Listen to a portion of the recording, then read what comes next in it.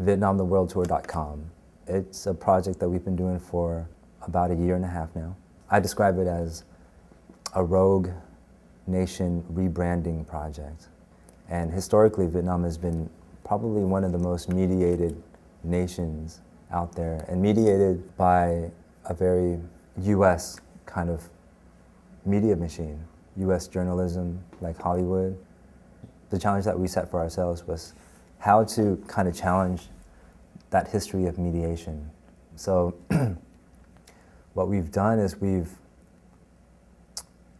started working with really well-known graffiti artists and hip-hop dancers. And we would raise money through different brands, actually, to get them to different places in the world. They would do performances. They would paint murals and tag the name of the project on those murals.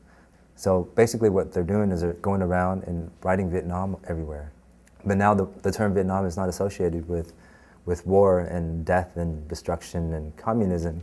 It's associated with these brand ambassadors, what we call brand ambassadors, kind of taking that term from marketing and advertising. So just as like Nike used Michael Jordan to like promote Air Jordans in the 80s and 90s, we're using Tony Transformer, Tyke Witness of MSK, El Mac. What we're doing is we're making these videos of them and we're posting them on YouTube.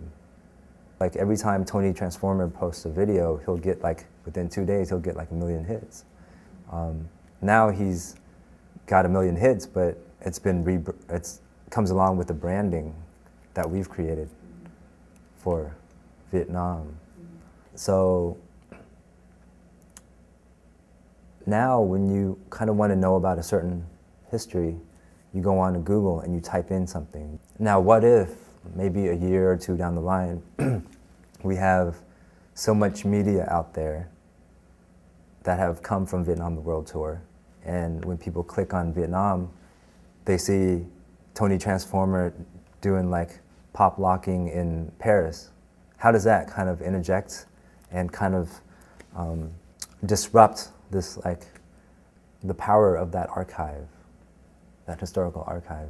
And I think that's what we were interested in, taking strategies from the YouTube generation, strategies from MTV, strategies from graffiti and graffiti culture, to rebrand this icon of a nation called Vietnam